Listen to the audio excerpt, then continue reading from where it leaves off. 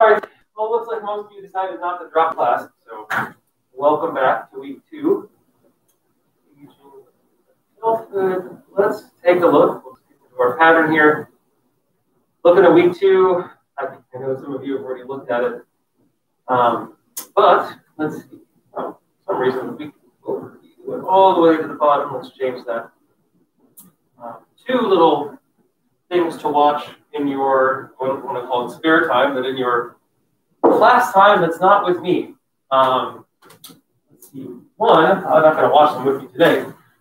Anyone know, because we're kind of talking about the theme of the when you're not here is kind of becoming an adult, right? When do you become an adult? Kind of revisiting that question that you filled out on the first day. And 2 things that are related. One video is appropriately called When Do You Become an Adult? We're kind of talking about a couple concepts with that in the lecture today. So that one's important. That one kind of explores all the different ways that we try to define adulthood, not just in our society, but also in other societies. So from a biological perspective, psychological perspective, social perspective, what the heck even is an adult? And I think you'll realize quickly the way we define it, it seems a little bit arbitrary sometimes, the way we define the word adult and what that means. I mean, all of us probably have a relative that's much older than us that doesn't act like an adult. But then what does it even mean to act like an adult? What's an adult supposed to act like? Are there certain ways you can't act anymore just because you're 35? I don't know. Anyway, that's kind of what that's about. The other one is, well, I think it resonates. We'll actually probably revisit this concept later on in the course, but some of you probably know what this is. Some of you may have never heard of this before. But this is you guys. It's not me, thankfully. So some things separate us generationally, and this is one of them. You guys are part, you didn't know, that you're part of this thing. I love it when we give people labels. And in psychology, we love putting you in boxes and labeling you and sticking it on you so we can talk about you. But you guys are part of something called Generation Boomerang. You're the Boomerang generation. Does anyone know what that is? Can I integrate it into this? Do you know who you are? Yeah. Isn't it the generation that's like they're like stuck or going on their own? Their parents are like taking care of themselves. Yeah, that's more or less exactly what it is. So I'm not sure if any of you plan on being boomerangs. In fact, no one really plans on it. That's kind of the whole point of the concept. So if you become a boomerang, here's what you do. Step 1, you leave the house. And I don't just mean like temporarily, like you come to classes, but you still live at home. So no, that's not what it means. If you're a boomerang, you've officially moved out of the house. You've gone off on your own for whatever reason. Somehow, something happened, and you end up coming back. And you end up living back with your parents, and they're more or less taking care of you again. That's what you guys are. And any guesses what percentage of you guys? This globally, if we take all the people like between 18 and about 25, yeah. Well, I do know there's one percentage that's like 18 to 25. Like our generation owns like only like 7% of the wealth. And that's part of the problem. How is that part of it? Well, wouldn't that be good for you guys? No, because it's like such a small percentage. Oh, because it's a small percentage. Yeah. Now, how many of you, if I was a betting man, let's see, there's 1, 2, 3, 4, 5, I can't count, 6, there's only 8 of you in here, you think this would be easy. How many of you, if I was going to bet in Vegas on a number, how many of you are going to be boomerangs? What would you guess? Out of 8 of you. Boy. Not, whoa, holy cow. No, it's not that. About 3. About 35% of the people in your generation end up becoming boomerangs. You try to go out, but something happens, and you end up coming back. And that's what that video is all about. And then the discussion question, which is up there, of course, kind of integrates that into just your perspective. I'm just curious what you think after you watch that. If you can relate to any of the people in the story, maybe you can. Maybe you'll watch it and be like, oh my God, that's me 6 years down the road. And maybe you don't want that to happen. Maybe you don't care. But yeah, so the checklist is pretty simple. We are in chapter 1, so we're officially using the textbook this week. Come to your live section. Congratulations.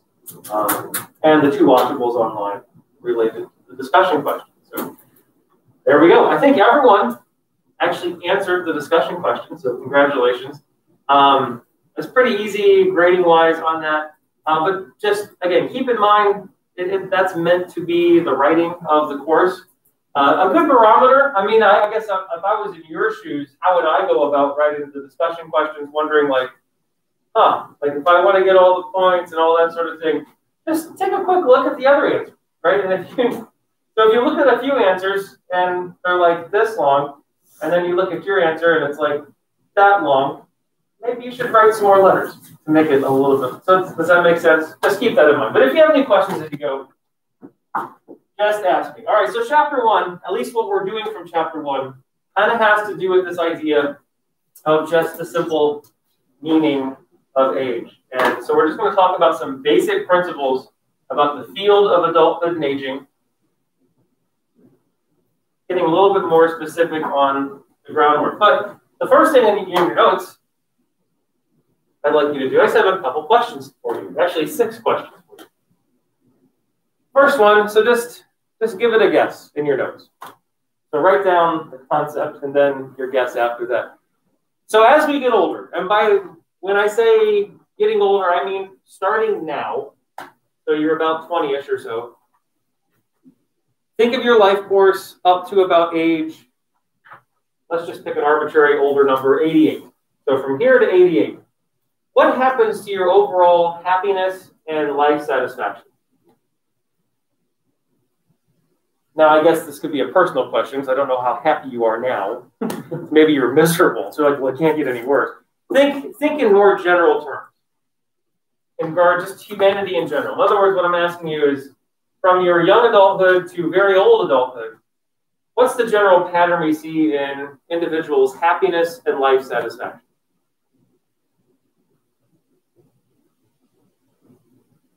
Maybe it's a straight line. Maybe it goes up. Maybe it goes down. Maybe it peaks and valleys. The choice is yours. So really, this is the first thing that comes to your head. You don't need to spend too much time philosophizing about this because we're going to revisit all these obviously. The second, your cognitive abilities. So we kind of defined this last week. Your thinking.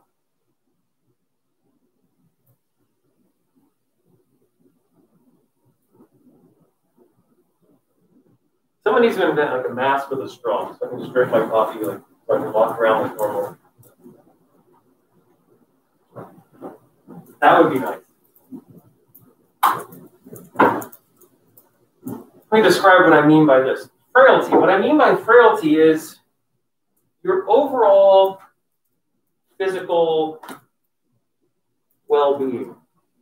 I guess I'm thinking of this maybe from an athletic point of view, although you don't need to be an athlete to answer this question. What happens to your muscle tone, your bones? You become Mr. Glass when you're 70 years old.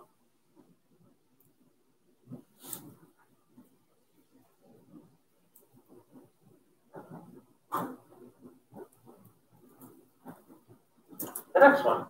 Anyone, what does this refer to? Your parents might be there.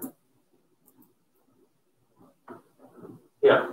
It's like when your kids leave. Yeah, so when your kids leave, empty nest syndrome is the idea that when your kids leave the house, you become a little less satisfied with your relationship with your partner.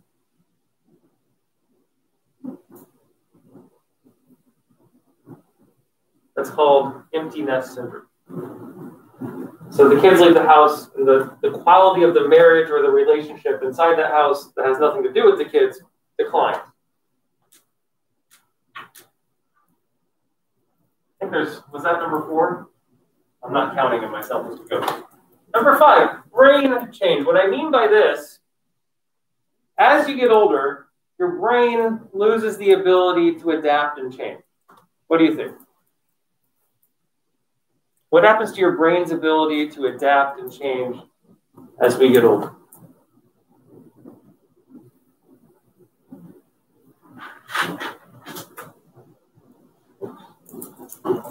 And then last but not least, I believe this is number 6.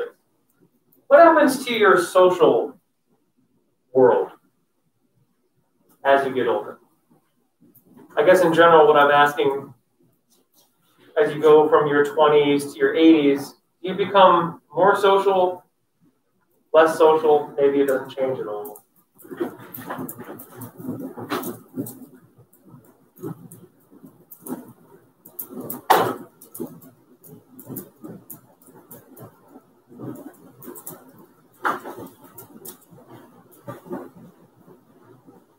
All right.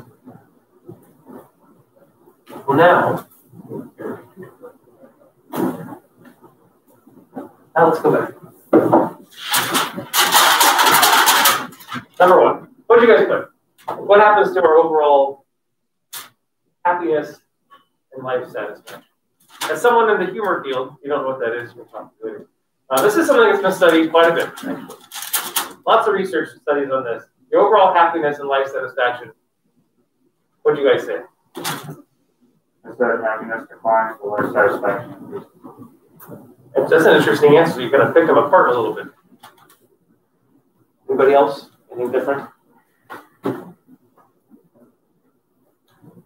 Speak through our mask. Decline. You thought it declines?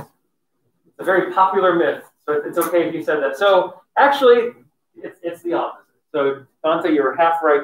With regards to so happiness is an emotion, right? And life satisfaction is not necessarily emotion, it's a state of being. Both of these increase as you get older.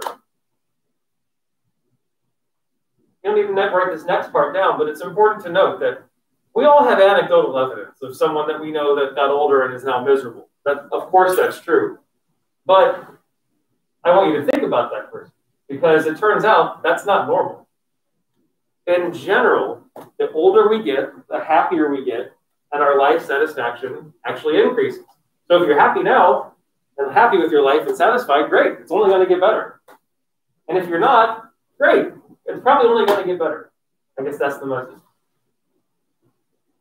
Oh, what's the next one? I'm going the wrong direction. There we go. Our cognitive abilities. Where am I? Oh, hi, Becky. What do you think? I said they decline. You think they decline? Anybody else?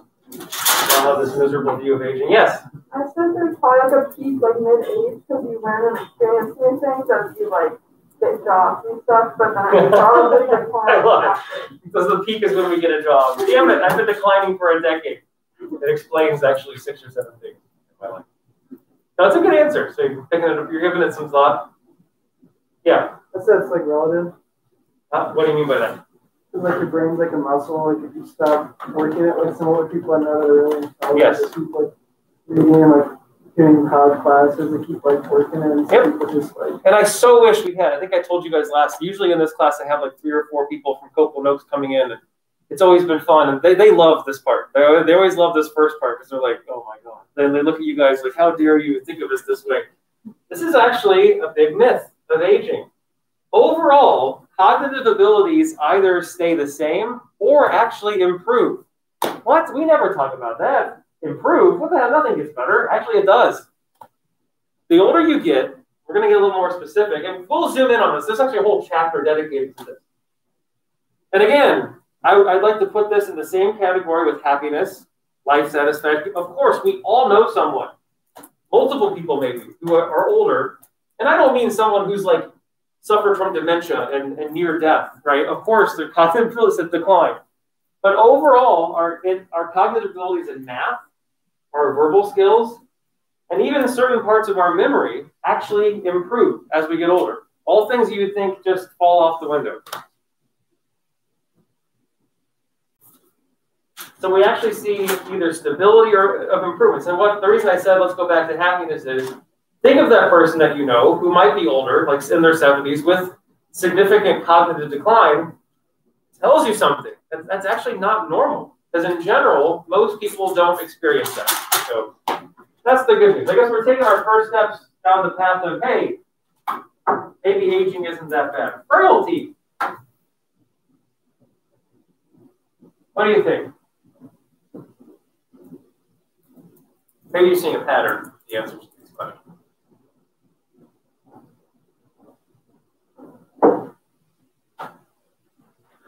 Frailty, what do you think? Actually, let me zoom ahead of my PowerPoint a little bit. Probably all depends on maybe some of your experiences, but no, we're really cheating here. How old do you think that guy is? 75. He's 76 years old. I think he can kick my ass. This idea that when we get older, we become frail. And I think you'll understand this answer better in about 40 minutes. before you leave here.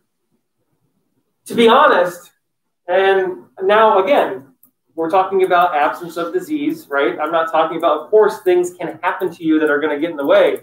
But overall, whether or not you become frail when you're in your 70s or 80s is a choice. You can choose to stop doing things and choose to become frail, or you can choose not to. You can keep going. Spoiler alert, it actually has a lot to do with what you're doing right now. We often don't think of what we're doing in our 20s as being connected to when we're 80, but it's huge, actually. That's another theme of this class is I think people realize, like, oh, the choices I'm making right now in my 20s really are going to either pay off or get cashed in when you're 60, 70, and 80 years old. Again, is everyone going to be free of disease? Of course not. But keep that in mind. I feel like I would want to retire from this life. What's that? I feel like I would want to retire from doing this. You want to retire from doing this. Doesn't mean you always have to be like, right? Super. Oh, and in fact, there's actually some studies that say that's actually not.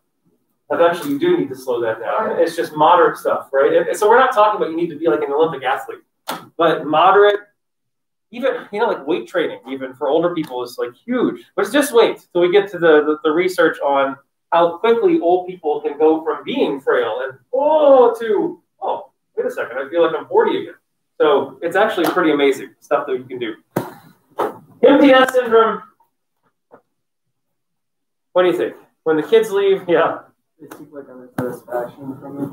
Oh yeah. So trust me, and maybe you've seen this in your own parents, you realize when you go home, there's some paint changes on your walls, like they've already started redecorating, like they're spending some time in Florida, like what's happening? No, actually, yes, when children leave the house, parents actually become happier. We just talked about this in my marriage and family therapy class, the impact of having kids. No offense, guys, but we're already making some plans. We have a 13 and 19-year-old. We're like, oh my gosh, 5 years and Kyle's out of the house. I mean, that is sad. Of course, it's like, holy crap, what the hell happened? We're in a time machine. Think of the possibilities. Go out again. It's not that. But empty nest syndrome, overall. Now, again, I actually see a lot of couples in therapy who are experiencing this. This is a real thing. So empty nest syndrome isn't a myth. What's the myth, though, is that it's normal. So are there couples that fall apart when their kids leave the house? Yes. In fact, divorce rates are high when children leave the house. And sometimes the kids are the only thing holding that relationship together. But in general and overall, it's not a normal thing. It's the normal pattern is improvements in the relationship. And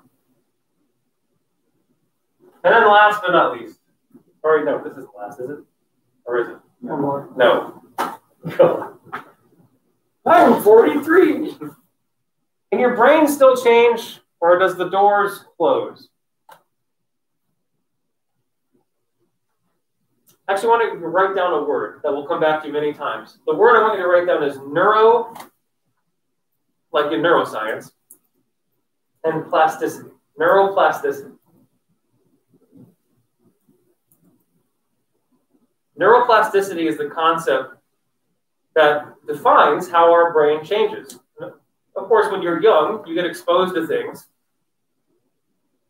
You may not know this. I guess it depends on what classes you've had in psych. But your brain isn't something that just like matures and is like some kind of static organ. Like it's everything that you do in your life changes your brain slightly. The question is, as we get older, does the door shut? Or are we still capable of changing our brain? What do you think, Dante? This is like number 5. You can probably guess the answer. I said it doesn't decline, it just kind of stays the same. And it can actually improve. So it either stays the same or it can improve. Just a little nugget for the future. Again, something to get you excited if you come to class. We used to think, in fact, 15 years ago, we used to think that your brain can't produce any new neurons when you're an adult. That was the idea was we have some growth spurts when we're younger. But then when we get to about age 25 or so, you've probably got all the neurons you're ever going to have, and it's like this use it or lose it type deal. Now we know that even when you're 75 years old, you can actually produce new neurons inside your brain. and parts of your brain can actually change, just like you can when you're 25. Now, does it happen as quickly? Well, we'll see. That's a little teaser for the end. So the brain can still change. So neuroplasticity is still a thing when you're old. And then this is what I say for last. And again, I'm not talking about you because I don't know how social you are right now. But in general, as we get older, do we become more social or less social? Absolutely. We actually become much more social. In fact, there's this weird, if you want to know the pattern, when we're young, well, we're almost forced to be social, right? Because we go to school and we're around 800 people every single day. When we're young, we're typically usually a lot social. But then when we get into middle adulthood, it declines a lot. Well, what are you doing? Well, you're going to work every day, and your social sphere is probably limited. But then once we retire, our social network typically increases dramatically. I guess this is one aspect where I can relate to. I think of my wife's grandparents. Oh my God, like they're always with friends. They're always doing something. So yeah, overall our sociality and our social connections actually increase over time. So all that, I was going to start with this slide, but that would have given it away. So we just started with 6 myths of aging. Your book, actually I did all these assuming that no one reads the book. Because if you did read the book, this is literally like page number 1 of chapter 1. In fact, it has 10 of them. I think I added a couple that weren't on there, but there's a lot. And I guess the takeaway from this is there's a lot of misconceptions and myths about aging. Are there things that can be bad? Of course, but there's also things that can be bad about being 25. Overall, getting old isn't as bad as people probably think it is. I guess that's the message. So 6 myths, and then these 2 truisms. What the heck am I talking about? We kind of touched on these last time, but now we're going to get more specific. It's in regard to the video that you watched, which was kind of a mixed bag on purpose, right? You saw kind of the good, but then some of you even typed out like, now I'm scared. I wasn't scared last week, now I am. But now that we've talked about these myths, you can see how a lot of times when people find themselves in predicaments, it's disease. It's things that we can hopefully treat and stop with. So 2 truisms of aging. Again, I know we talked about these last, now we're going to get a little more specific. The first truism, anyone remember what it is? I don't think I had you write it down, but we did say it. Just in terms of aging in general, what's one thing, and by truism, I just mean something that's fundamentally true. I don't know what else to call it. Any ideas? I'm just doing this so I don't get locked out. The first truism that as a society, we are older now than we ever have been.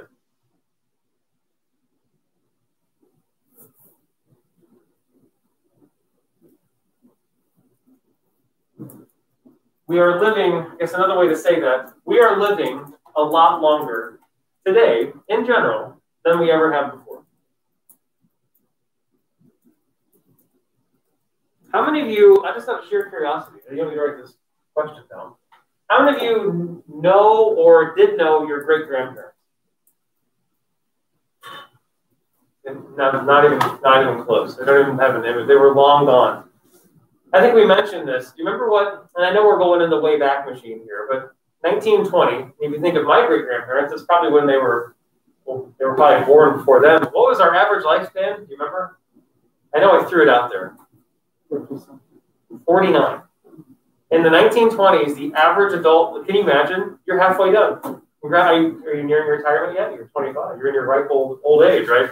49, isn't that crazy? 40-9 was the average lifespan in the United States. The age quicker? Look-wise? Sure. Like, I was thinking of it like your life is like so deep dive. You're like a sci-fi movie. Like you're born, like, hey, Mom, I'm 4 now. Screw kindergarten. You're just ready to go. Well, no, actually, why? No, not at all. We didn't age quicker. Well, the answer is actually in one of the reasons. So why? How do you explain this? Why are we living so long? Well, one, and why as a society are we older, and why are we living longer? Well, the answer to living longer is pretty straightforward. It's a simple medical technology.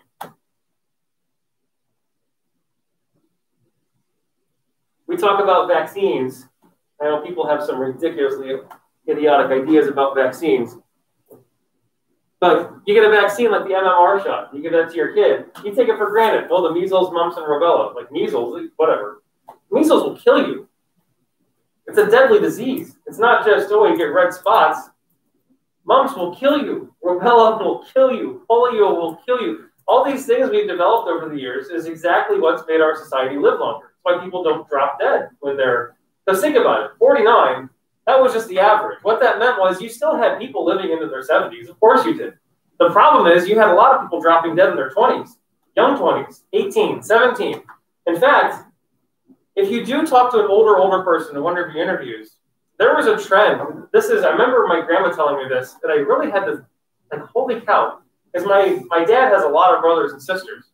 And I remember a conversation with my grandma once when she was still alive, and we talked about the trend of how people used to have like really large families. And this is true. Like the norm today is like 1 or 2 kids, like tops. That's like the norm, like most couples want. If you go back 50 years, people would have 7, 8, like, right, these huge families. And the reason was actually very practical. It wasn't necessarily that they wanted these large families, but you knew if you had 10 kids, 5 of them are going to make it past the age of 12, and 5 of them won't. That's why people had such large families. And then some people got stuck with 8 or 9 kids because half of them didn't drop dead from some kind of weird disease we didn't have a vaccine for. So we're living a lot longer, mainly based off of our medical technology. Why are we older as a society? So that's the first thing to write down. We're older as a society. We're living longer. The reason we're living longer is pretty much technology and medicine. But the reason we're older as a society in general, 2 words. And you've probably heard this before, the baby boom.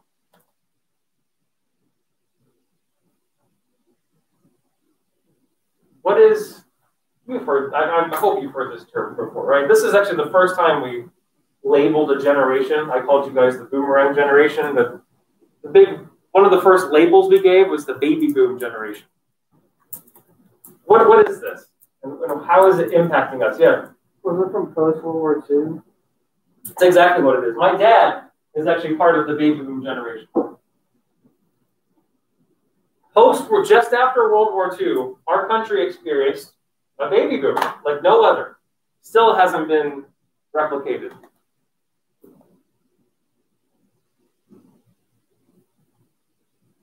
And it's been like a wave of people, this big wave, tsunami of people, a population boom, that's been slowly moving through our society. And now the baby boom generation is about, they're 65 and up. So if you know someone in their 50s, they're not baby boomers. But 65 and up, most of them are in their 70s now. But so we have this huge spike of old people in our society based off of that. And they're moving through. So that's why as a society we have this big spike. So that's the first truism. We're older as a society and we're living longer, and you've got the reasons. The second truism is that because of that, we are faced with 2 new harsh realities.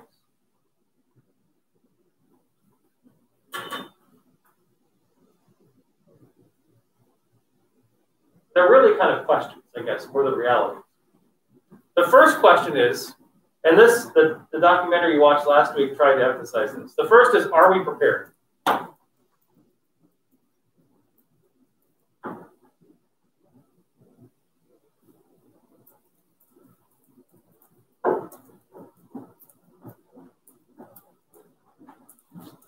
You can write this down if you want to. It'll come up later. A new phenomenon for my generation. You're the boomerang generation. A lot of people that are my age are now part of what's called the sandwich. And I love these names. They're so silly. The sandwich generation. You're shaking your head. What is this? Exactly. There's a lot of people my age. I'm not one of them. But there's a lot of people my age who are taking care of their own kids in their home and also the older person in their home. And I don't just mean fun grandma lives with you and goes off to Vegas once a week. No, this means there's an older person living in your home who needs care, who needs taken care of. So you're being stretched at both ends. You're taking care of this generation and you're taking care of this generation. And a lot of it has to do with that question of, are we prepared? Because for a lot of people, the answer is no. There's no place to put grandma. There's no place to take grandpa. Because if you didn't know, it's expensive. And insurance probably isn't going to cover anything. Unfortunately, one of my grandparents suffered from Alzheimer's disease. And as it was getting bad, well, you have a choice to make. You can try to find a facility, right, to put your person in. I think the cheapest one my mom found for my grandma was roughly $45,000 a year. That's how expensive, and this is out of pocket. There is no such thing as insurance unless you're a senator and have like that kind of insurance. But for the normal person, there is no such thing as insurance that's going to pay for a facility like that. It just doesn't exist. You either can pay for it or you don't. So my mom has one brother, so they took turns. My mom would have her for about 2 weeks, and then the brother would have her for about 2 weeks. So they go back and forth and back and forth. And we'll talk about that reality when we get into the dementia chapters and Alzheimer's. But it was only really towards the end when it was getting like impossible, like to provide the care where they finally had to make a choice. But so that's the question: are we prepared? We have this big wave of people who are going to be encountering things like this, and we don't really have. We've never been a country that's had. We have nursing homes, of course we do. We have places like Copeland Oaks, of course we do. But we don't really have, put it this way, the infrastructure to deal with the boom that's coming. So what's happening is a lot of people are being stuck, I guess, if you want to look at it that way, not knowing what to do. So that's the first question is, are we prepared? The second question, and then we'll move on. And this might sound like a strange question to ask now. We'll circle back to this in week 16. So this is like we're saving this for the end. When is it okay to die?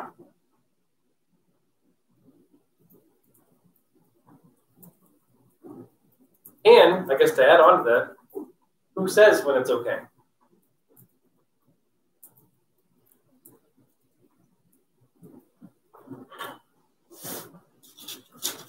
One thing that documentary emphasized, the Living Old documentary, was we can keep people alive for a really long time. But when is it okay to say, maybe death is better? Maybe death is okay, and who makes that call? And all the fun, ethical, legal, and philosophical questions that come along with answering that question. That was just one power quiz. All right, so moving ahead. There are 4 big principles of aging. It doesn't look like 4, but the 4 are the ones that are in caps. I'm going to pause at this PowerPoint slide too. Again, chapter 1 is all about some basic concepts. Put it this way, we're like building a glossary of terms in your head and ideas and concepts that'll lay the groundwork for the next 14 weeks. I think we have 16-week semester, something like that. So the first principle is the continuity principle of aging and getting older.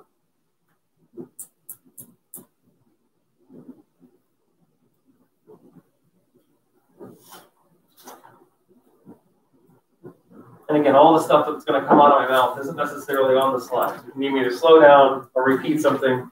So the continuity principle, what goes underneath that? Well, the first thing to write down under that is something I emphasized about 10 minutes ago. The first part of this is what you do right now matters.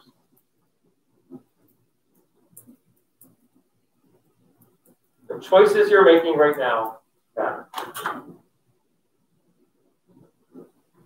Are you in shape right now? Well, that matters. Do you exercise now? I don't mean like being like, again, I'm not saying when I say exercise, I don't mean, I'm going to sound like a health pamphlet. I don't mean being an elite athlete. I just mean, do you take care of yourself? How well do you take care of yourself? Or are you just letting things completely slide? Because it matters. Because the people, or one of these principles you can see is called the survivor principle. It turns out what you're doing in your 20s and your 30s, again, it's the best way I can put it. It's either going to really pay off the older you get, or it's really going to be paying some dividends later. In other words, you're going to be paying for these choices when you're 40s and in your 50s and your 60s, because there's a correlation between how you are now and how you're going to be later on. There's another part of this too, though, the continuity principle. So what you do now is going to pay off The second part of this has to do with your identity. As you get older, so as you go into your 50s and your 60s, and this is cliche, you hear people say this all the time, you are going to be the same person. Yes, you're going to develop, and we're going to talk about the ways that we change. Of course, you're going to change a little bit. But by and large, weird way to think about you. You are your brain, right? I mean, you're in there somewhere. Where are you? But you're going to be the same person when you're 50 that you were when you were 40. Your identity is not going to change. Your body and the people around you are, of course, they're going to change, but you're going to be the same person.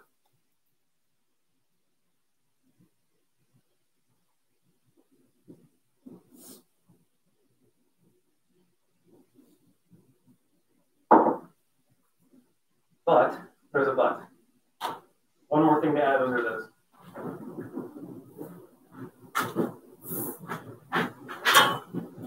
And these are kind of unfortunate, but there's something to think about.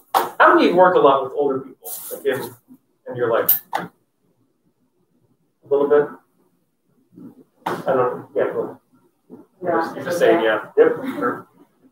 So there's two things that are unfortunate about this. The first one is when you are older, people are going to judge you. So when you're 70 and you meet someone who's in their 20s or 30s, they are going to judge you. Because when they see you, when they meet you for the first time, they're not going to think of you, and this is a weird thing to think about when you're 20, I get it. But when they see you for the first time, they're not going to think of Callista as the 20-year-old runner from Mount Union. They're going to see Callista, the 70-year-old older person. In your head, you're still 20-year-old Callista. Does that make sense? You're still that same person. But we judge older people. We don't see them as their younger selves. We just see them as their older selves. And all those myths and misconceptions and ideas and stereotypes we have about older people will get shoved onto how we treat that person and how we interact with that person. So I guess we could distill, the butt down to one thing. It's all about judgment. We judge other people, and people are going to judge us. And it all comes down to we just don't see. You ever look at old pictures of your grandparents when they were younger, and you're like, wow, Grandpa was cute. I remember something really strange happened once. This is like 20 years ago. I was at my grandma's house. We were going through some old stuff, and she pulled out this old black and white picture, and I swear to God, I saw myself in the picture. And I'm like, who in the hell is that? And she's like, it was like some cousin of an uncle. But it looked, and everyone in the room was like, oh, like you've been replicated. Like it looked just like me. And it really freaked me out. Like it was like that. And suddenly I thought of myself as being like in 1892, sitting there with one of the old cameras. Like it literally freaking looked just like me. Like it was insane. But when we see older people, isn't this true? We don't really think of them as being 20 and 30. We just see them as being their 70-year-old selves. But in their head, they still feel like they did when they're you. So just keep that in mind. You're going to be that person someday. And the people that really grasp this, and I think people that work really well with older people have this in mind all the time. They don't, right? They know they're just people who were once 20. I was once like you. Because they don't need to move ahead. So the continuity principle. Identity and the fact that what you're doing now it matters. What you're doing now matters. The second principle is individuality.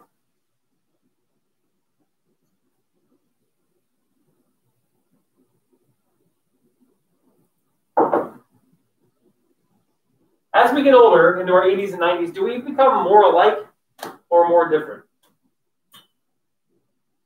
Unless are older people all the same? Absolutely not. So as you get older, this is another myth. This is actually, I think, on the first page of your book. As you get older, we actually become more different and differentiated from each other. In fact, the funny thing is, you guys are more alike now than you will be when you're 80. I know there's some little differences, but for the most part, you all dress the same, go through the same routines, eat the same basic kind of foods. I know I'm not eating because we have to. But as we get older, we actually become more differentiated. We become more individualized. And there's two terms. And they're up there. I actually wrote these ones down for you. The two ways that we see this get displayed, the first is what we call inter-individuality. And inter-individuality means we become more different than the people around us. That one makes sense. You went down this path, your best friend from high school went down this path, etc., etc., etc. So inter-individuality, we become more different than our peers. But the second concept has to do with just you as a person, intra-individuality. What the heck does that mean? Well, that means that different parts of your body are going to be impacted by aging in different ways.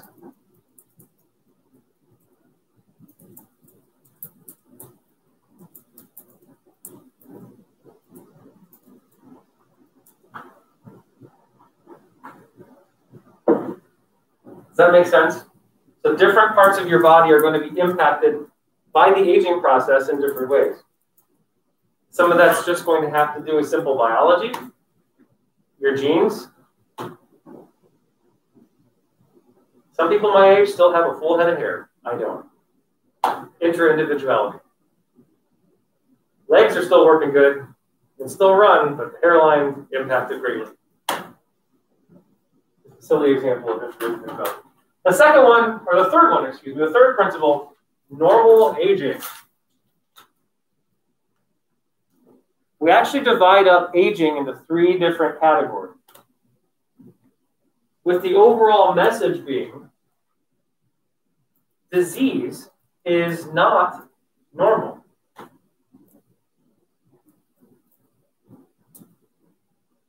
So what are the 3 different parts, 3 different aging processes that people go through? The first one is called primary aging. Primary aging is something, it's universal. It's the changes that are going to happen to all of us. Well, they happen at different rates at different times, of course, but by and large, there are some things all of us in this room are not going to escape. All of us will have hair that loses its color. We'll actually talk about what's actually going on there. All of us will have skin that becomes less elastic. Isn't this fun? No, so that's primary aging. There's some things you cannot stop. You can buy every product that you want, but it's inevitable. It's a futile battle. That's normal aging, though. Stuff that happens to everyone. Then there's secondary aging. Secondary aging is disease. Things that we would not call normal aging, but that could happen to you. Dementia, for example. Secondary aging. It's not a normal part of the aging process. And then finally, something that's not really fun to think about, but that does happen, is something that we call tertiary aging. Anyone know what this is? Tertiary aging. Maybe some of you have seen it. Some of you have not. Tertiary aging is something that happens at the very end of life. It's a very rapid process. And at the very end of life, and I guess I'm assuming, and I don't mean just anyone who passes away at any age. Someone who passes away at a very old age. At the very end, there's a very rapid loss of functioning that happens. And maybe you've experienced this. Well, we're going to talk, if you didn't know, we are going to talk about the dying process of death in this class. Like, that's another thing we never talk about in our society, right? We hide it, it's like a mystery. But if you've ever known someone who's older, who's passed away, it's a very common thing for people to say is, I just saw her last week. What? What do you mean? I remember, this has just happened 2 months ago. A professor from here, he lives in Louisville, passed. I just saw him in Giant Eagle, like literally 8 days before he passed away. And I talked to his wife, like, yeah, it happened quick. Like last week on Wednesday, he was fine. He didn't really feel good on Thursday, and by Sunday, he was gone. That's called tertiary aging. And you go from, hey, I'm functioning, everything's going fine, and there's a rapid loss of functioning at the end of life, and that's called tertiary aging. And it can happen within days. Someone can go from speaking and communicating and verbal and physical to they're just not there. And then finally, glad we have time for this, the survivors. The survivor principle of aging.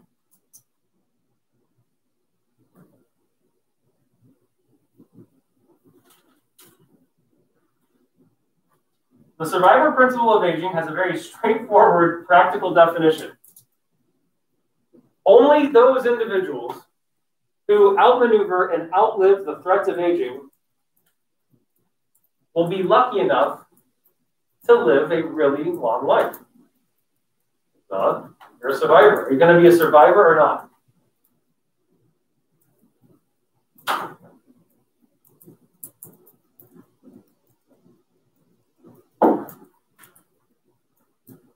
And the answer to that question, if you're thinking about yourself, am I going to live to be 103? Are you going to be a survivor? The answer lies within the biopsychosocial approach to aging.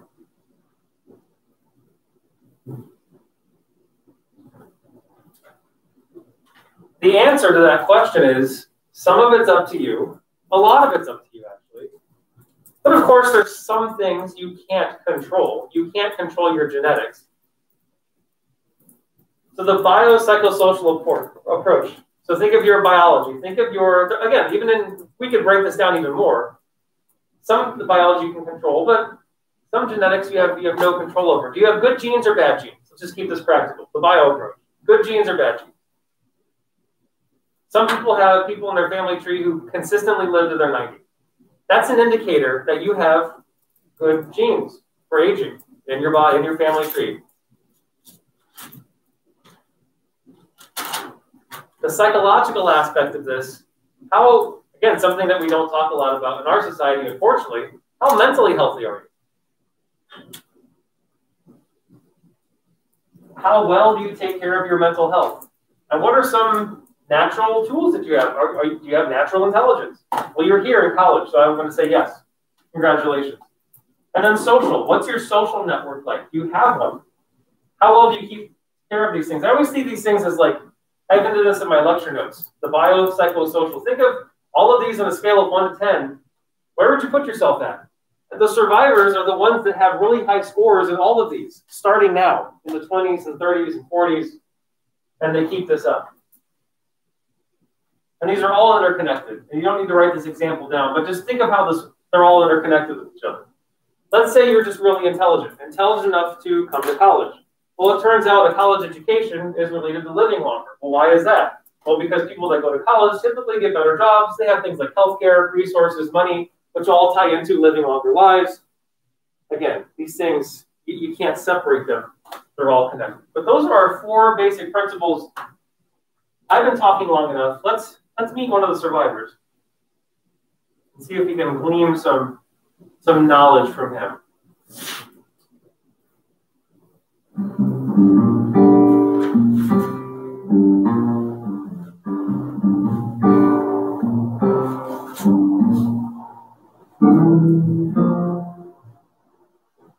Yeah, there are a lot of people that God kept you at a half others. Of course, there's a commercial, so you can't see what he's saying. But I don't know why he kept you. I think too. He told the others. But I don't know why he kept you. I think too. He talked to me. He talked to me. My name is Richard Arvin Old.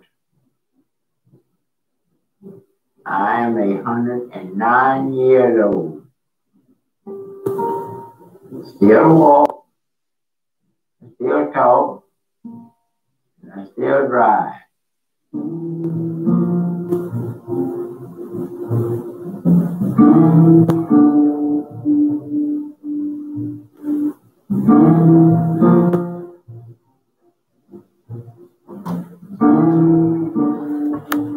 I just got my life review this year. They give me eye test. Everything they're giving me, I pass it. I feel good going on driving. I like to drive myself, because road driving, they drive crazy.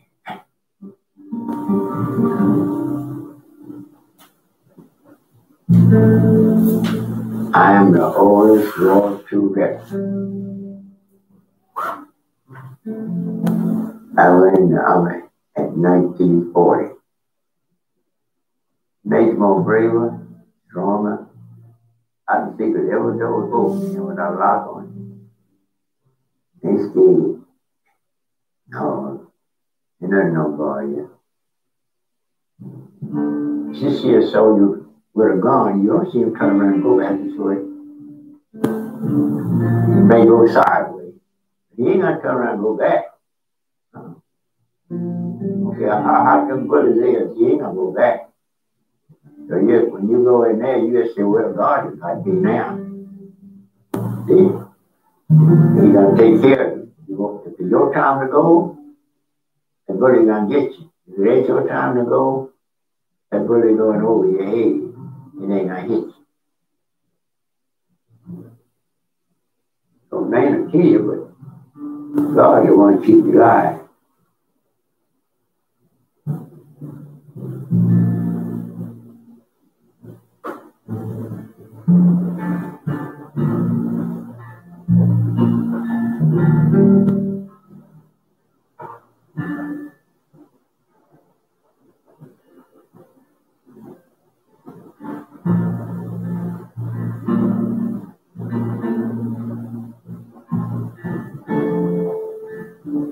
It wasn't good.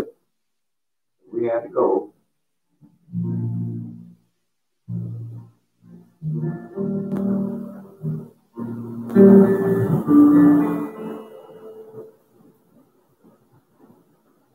Of course, it's YouTube, so there's a oddly placed ad for a car. House.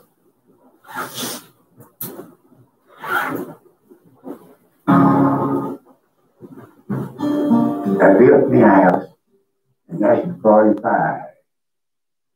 That's where I've been ever since. It's a nice place to live. But I'm happy with mine. That's all I need. I buy one thing, I would use that one thing. I wouldn't buy one thing, go buy another, go buy another. I've got a truck out there, and it runs just like I want it. So I just keep it. But I don't go with a credit card. No. Everything I do, I pay cash for it. I got 50 cents a day. That's way back there. But I lived out of that. Because everything was nickel and dime, 3 cents. I remember when the man did the first forward, I was at working it up. I think I picked cotton at it. I heard that he got to get a car. We didn't know what a car was. We heard about it. We never went to come to town with it. My first car was a little old Ford. T-Bone Ford. I didn't for a crank. You remember them? I don't know, you were born that way. No, I know you wasn't.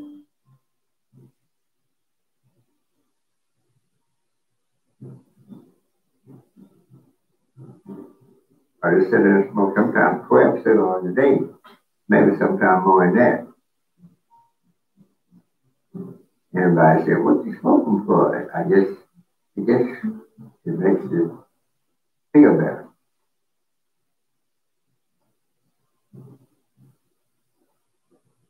You can't do that. Just go ahead and just stroll it out, let it go and forget about it, swallow it. Swallow ain't no taste to it. Just makes you cold. I'm doing the hell's with it.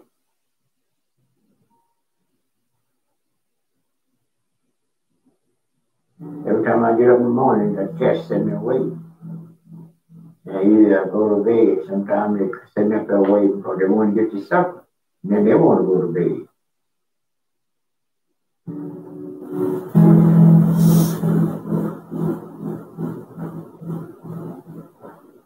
But you don't feed the cat too much or he won't eat a rat.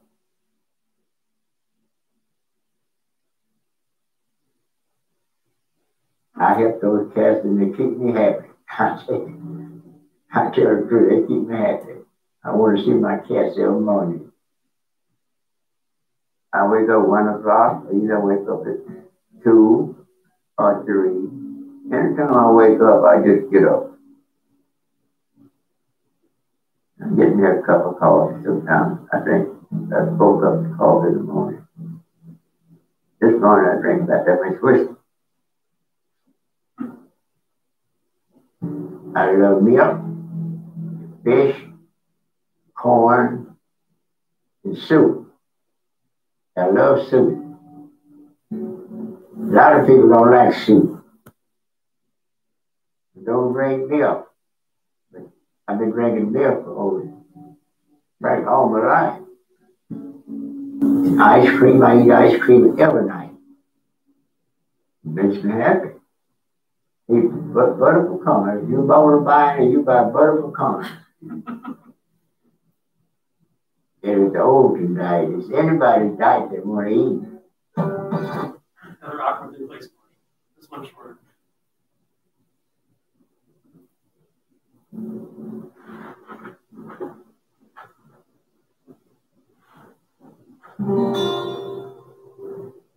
Church is a wonderful place. Love the place. Keeps me going. Makes me feel good. I think that helps me push myself along. Going to church.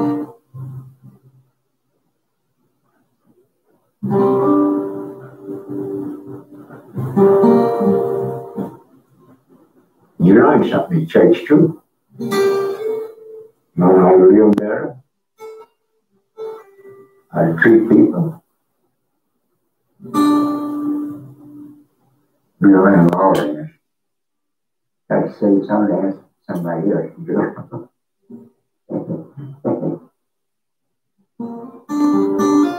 And singing, I love that church singing.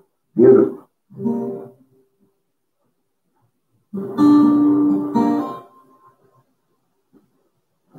Church is just for everybody.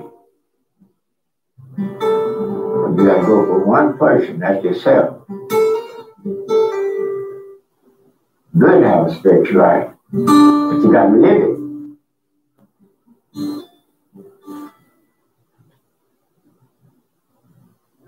Makes you feel better to have a person around you like yourself. You get along real nice. Oh, she's 91 years old, and I'm 109. She looks good. Yeah, you go to the hospital and see people, you go to the grocery store, you go shopping sometimes, and face to face, and take her different places. She's just a nice person.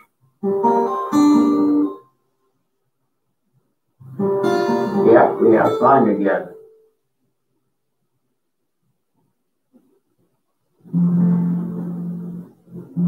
I've seen lots and lots of living.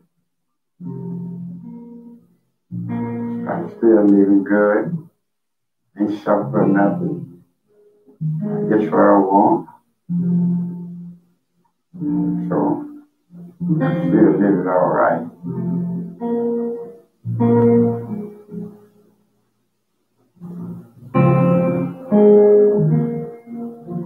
But give up, you're through. You just damn yourself.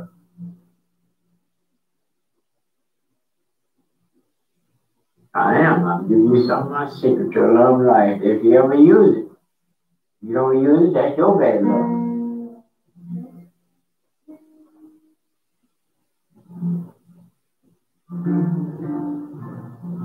My time ain't got here yet. And I don't know when I'll come here, and I don't know where I'm going. You either. Neither one of us know where we're going.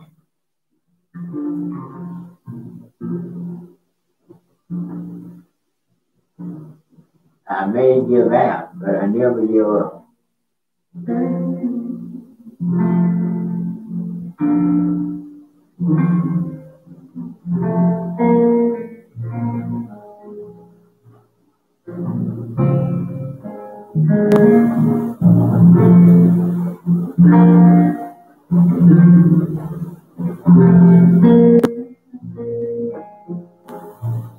All right, perfectly timed to say goodbye to you. So we'll actually make a bridge to Mr. Overton next week too. End stream.